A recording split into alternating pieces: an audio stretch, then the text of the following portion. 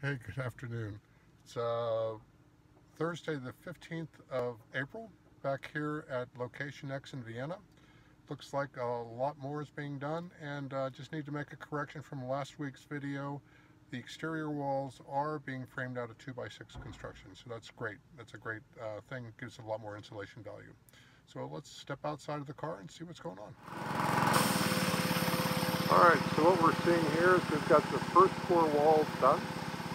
The second floor joists are done, and that's the plywood is hanging off as the subfloor. And they're starting to frame the upstairs walls.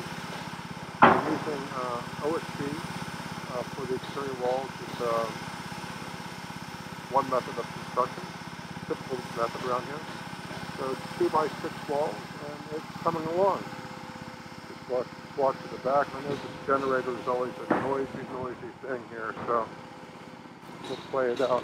So, this is cool. So in the back we have what's called where we're going to have big windows in the back. So they frame that up. We've got a header running across.